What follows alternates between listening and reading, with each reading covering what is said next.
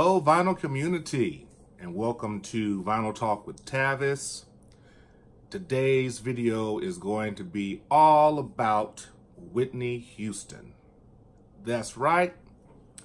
For the past few months, I've been buying all kinds of Whitney Houston records that I didn't even know existed.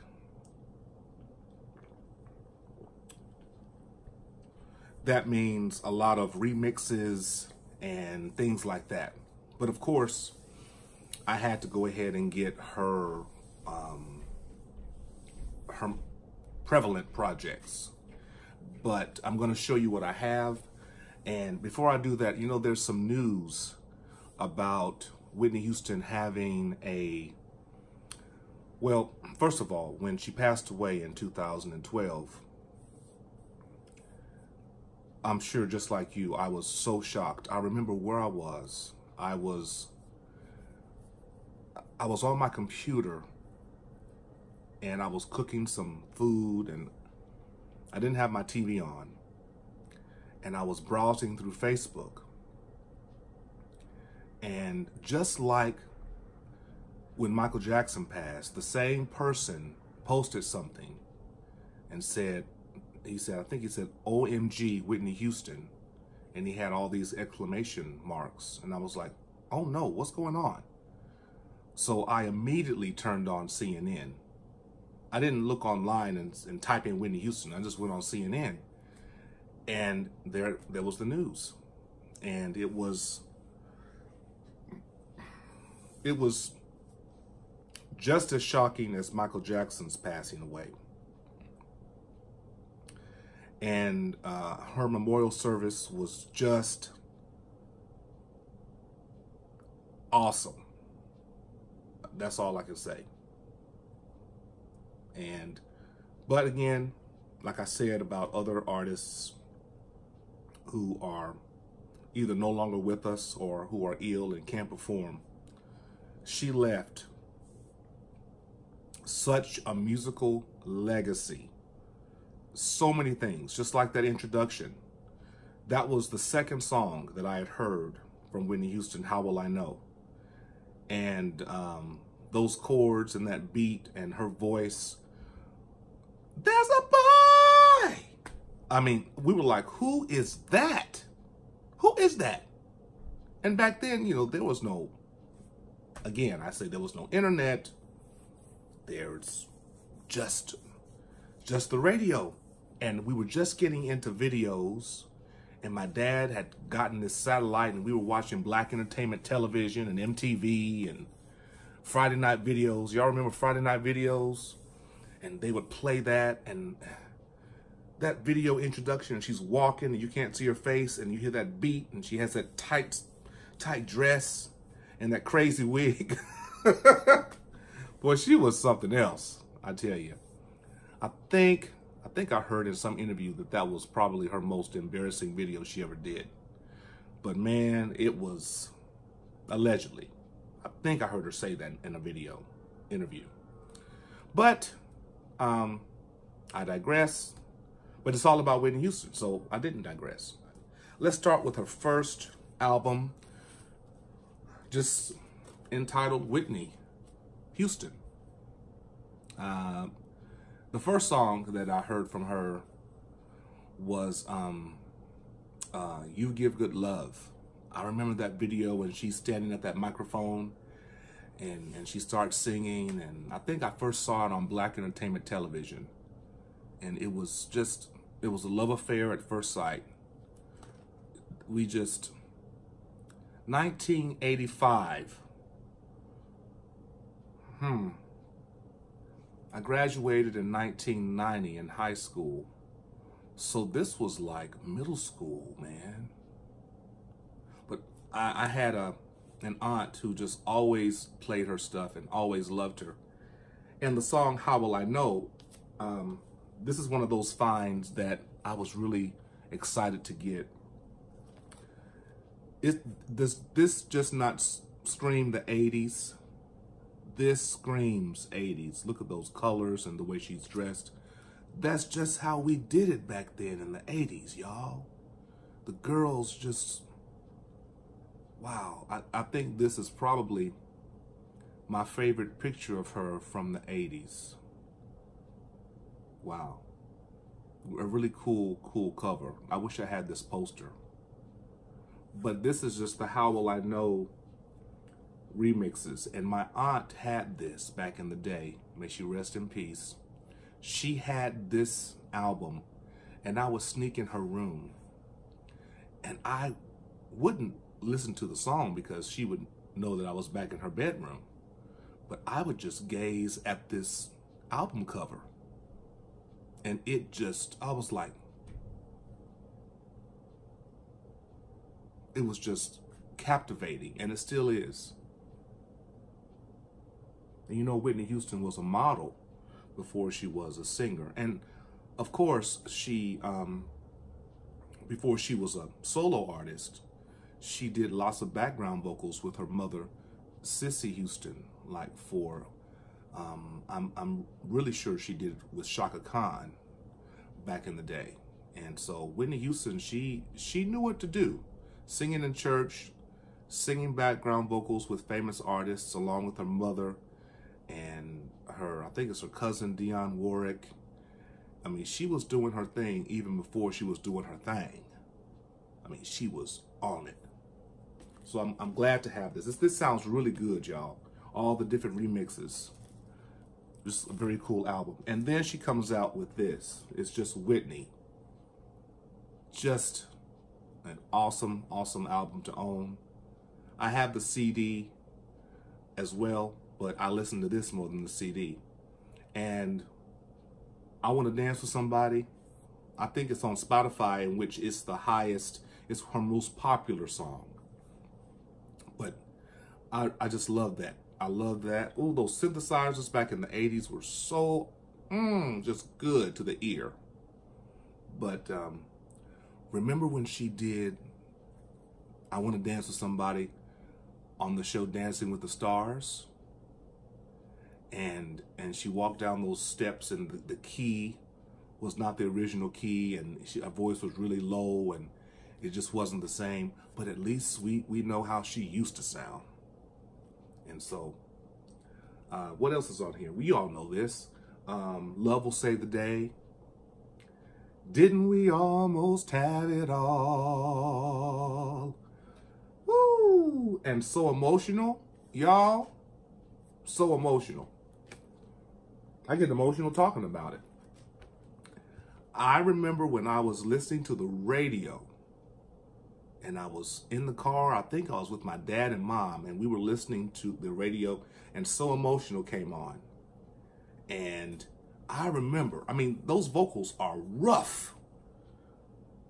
I get so emotional, baby, every time I think of you. And her harmony, which is above that. I get so emotional, baby, every time I think of you.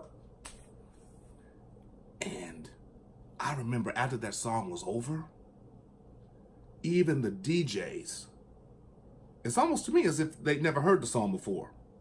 They were like, okay, what can follow this? Now we're gonna have Barry Manilow.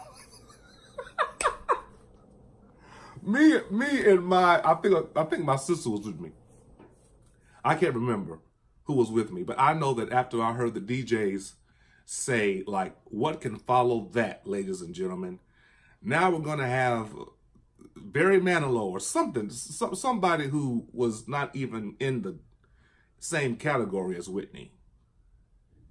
And that song, they could not, there was nothing that you could follow with that song. It was just great music on this. And speaking of this, that album, I found this, Love Will Save the Day, the extended remix, and there's an a cappella version on here. And then there's a single version on here, and there's a dub, Love Will Save the Day. I was glad to find this. I just looked on eBay and started finding Whitney Houston albums, and also in my local record stores here in town. Just started having a Whitney Houston fit, just buying everything I could by her. This is really cool. You see that? Let's go ahead and take it out. This is the unreleased remixes from I'm Every Woman, from her, the soundtrack from The Bodyguard. Yeah. How did I forget that? I thought that was really cool. And here is the other side. I'm Every Woman, Greatest Love of All. Just great remixes of the songs. Really cool. Really happy about that. Do y'all like Whitney Houston? I mean, to me, she's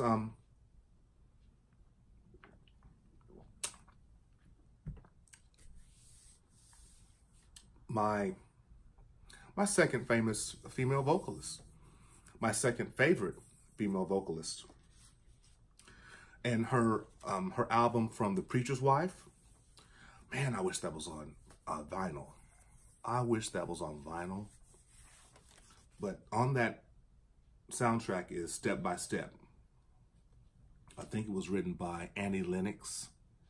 I'm taking it step by step, bit by bit, mile by mile. Ooh.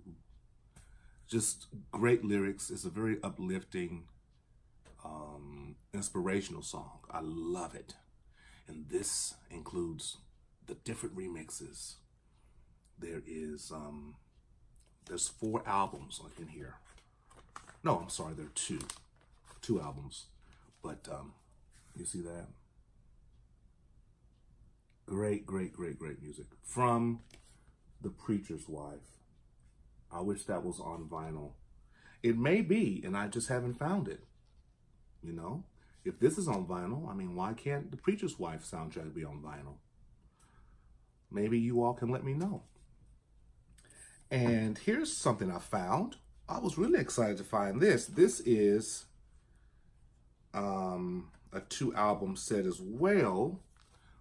From The Bodyguard, I'm Every Woman. Isn't that a beautiful cover? I mean, that's a sexy cover. Whitney Houston was a beautiful woman. And there's an inside. Look at this. I just think that's awesome. See, just beautiful. And the albums are just in perfect condition. Just great. Let me show you what they look like. I'm just taking my time today, y'all. I'm in a laid back mood. I'm going to be going outside and enjoying the rest of the beautiful sunshine. Yeah, on Arista Records, I'm Every Woman, the different kinds of remixes. Really, really cool. Then she came out with that album that included It's Not Right, But It's Okay, and Heartbreak Hotel.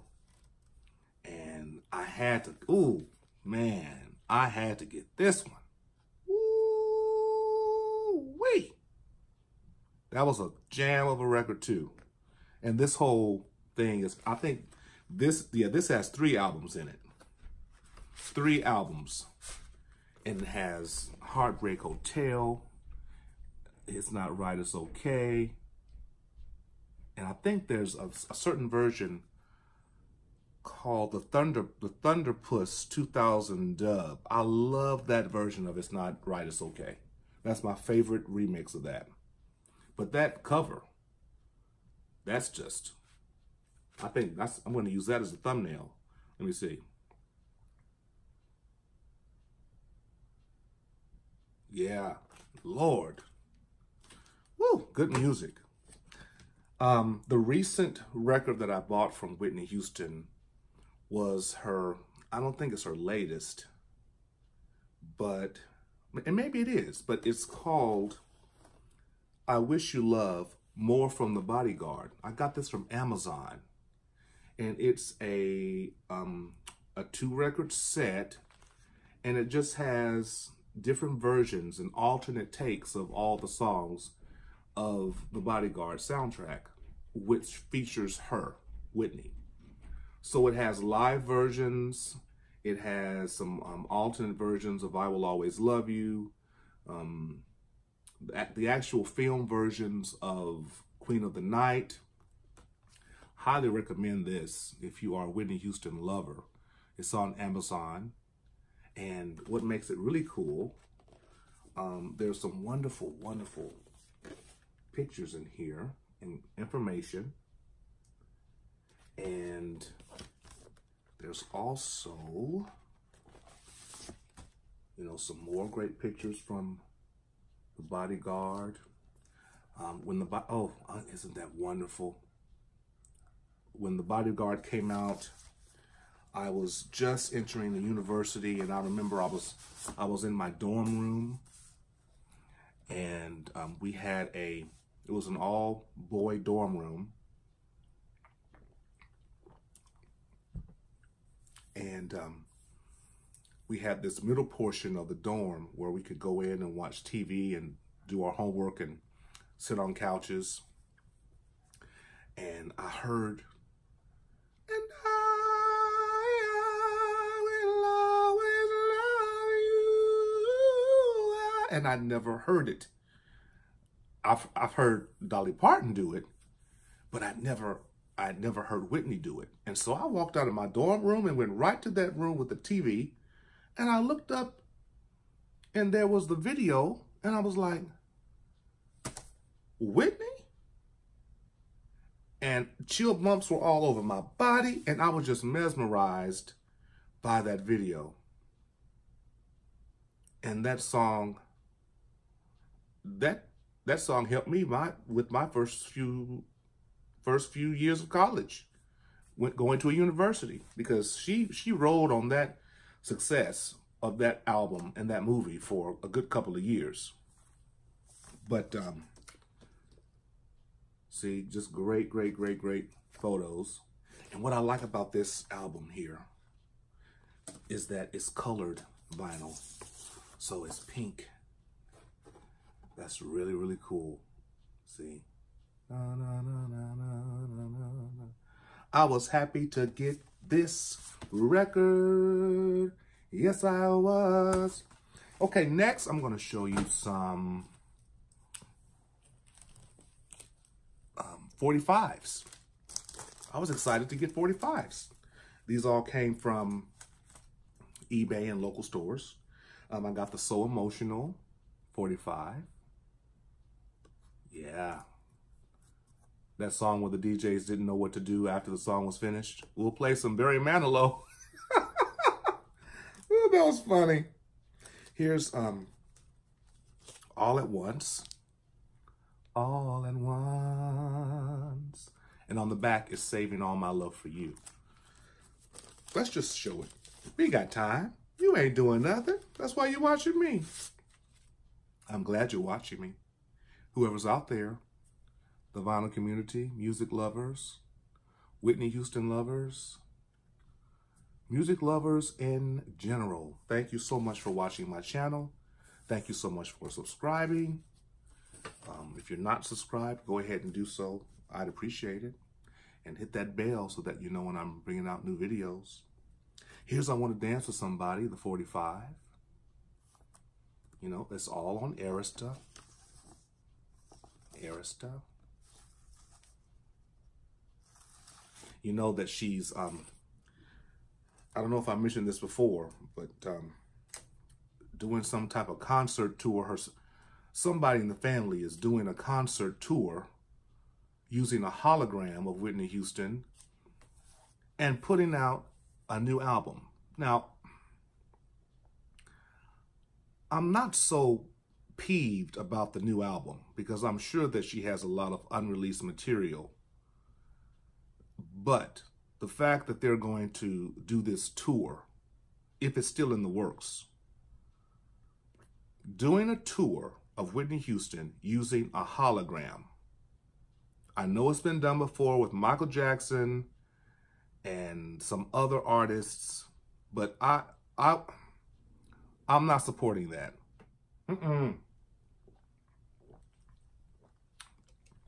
I think that's a bunch of baloney. I think that's crap.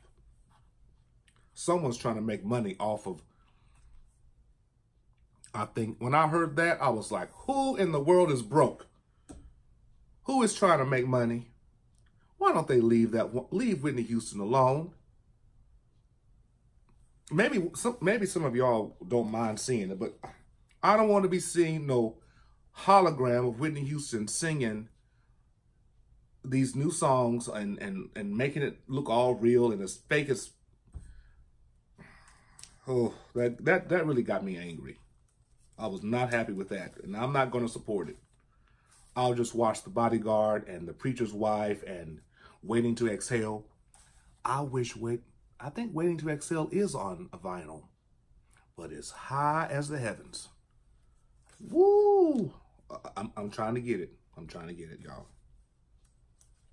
Here is I Want to Dance with Somebody. And I mentioned earlier that the 45s sound so much better than the 33s because the grooves are bigger, and this is, what's that, Moment of Truth. I've never heard that. I've not listened to that side. I just listened to I Want to Dance with Somebody. Here is Whitney Houston's One Moment in Time. Give me one moment in time. Yes. Great, great music. Great, great, great, great, great. Here is, I play this all the time. Usually every year for my students. This is The Greatest Love of All. When I give them music assignments that require writing, sometimes I'll play this. And, you know, it just it's inspiring. It's not it is inspiring. Great music there. And then here is the How Will I Know 45 from her debut album. Again, that picture to me is just an iconic 80s photo. There's the back, and it has Someone for Me on side 2. And my last 45, oh, if I could get this, I want to get this 33 of her album, I'm Your Baby Tonight, but I found the 45 and got that. I'm your baby tonight. This is when she, you know, her first album and her second album was very popish. I think they were trying to establish a pop image, you know. And then when she came out with I'm Your Baby Tonight, where she's on the motorcycle, right there, it was more R&B focused, you know. And we all enjoyed it, but we could tell that there was a difference. And then we noticed as she kept making more albums, we noticed that her voice was changing. You know, it was more raspy. But we didn't care, because as long as she was still singing and popping and doing her thing, we loved it. And by the time she did her, that last movie that she did, and she did His Eyes on the Sparrow, and we said, man, her voice is not the same. Her voice, just something's wrong. It's just not right. I have here, if I could find it here, where did I place it? I'm really wishing that they would, some company or somebody from Arista would make an album of this on vinyl. Her Christmas album is very, very good. I mean, I've heard mixed reviews, but I think it's a great listen. I mean, this is one of the first albums I start playing around October, November. I'll play my Christmas music starting in late October after Halloween. So like on October the 31st or November the 1st, something like that. Even before Halloween. I just like Christmas music. So I play this and I play the Charlie Brown Christmas and all that. But this is one of my Christmas music staples that I play. And it has the First Noel, It even goes back and gets music from The Preacher's Wife, which is joy to the world, the Lord has come. And oh, it has O Come, Emmanuel. Ooh, it has this a cappella feel. I don't know if it's a keyboard or actual voices, but I think one of the guys from Take Six, Mervyn Warren, I think he does the background or something with that. It's really, really cool. This is a great, great album from Whitney. I wish it was on vinyl. Well, everybody, it was fun sharing with you my Whitney Houston vinyl collection and CD, one CD of hers. But I just wanted to let you all know the music that I had by Whitney. I miss her dearly. I wonder what she would have accomplished if she were to have been alive even today. But I hope all of you are doing well. I'm doing fantastic. I have some crazy things coming up. So my house is a mess. I've got to clean it. But first, I'm going to be going outside and enjoying the rest of this sunshine. You all take care. And remember, as always, with music, be inspired and stay inspired.